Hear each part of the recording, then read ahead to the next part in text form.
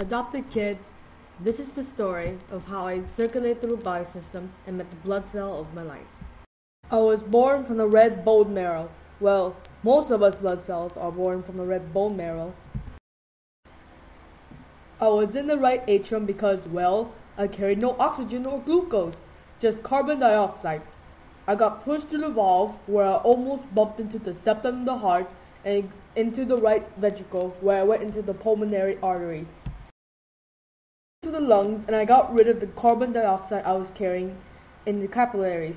In exchange, I got oxygen in return. Yay, oxygen! I then left the lungs, entered the pulmonary vein, and got into the left atrium. Once again, I was pushed through the valves, into the left ventricle, and finally into the aorta and to the body. Here I am in the bloodstream.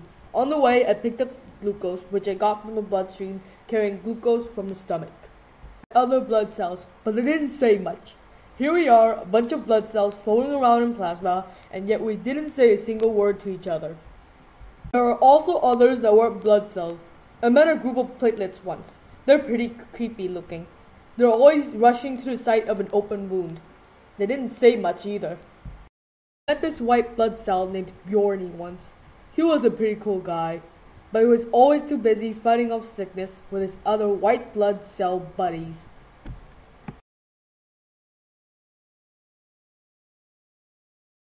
Bjorny was always so busy, I was always quite alone.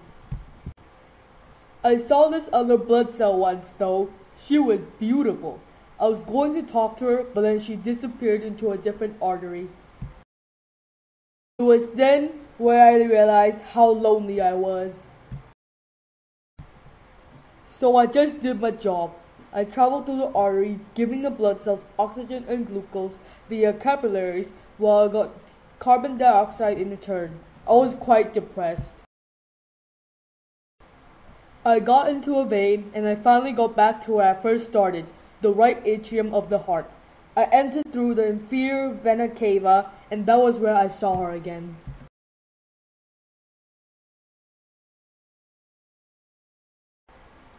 She entered from the superior vena cava, and then I was able to talk to her. From that point on, we never left each other's side.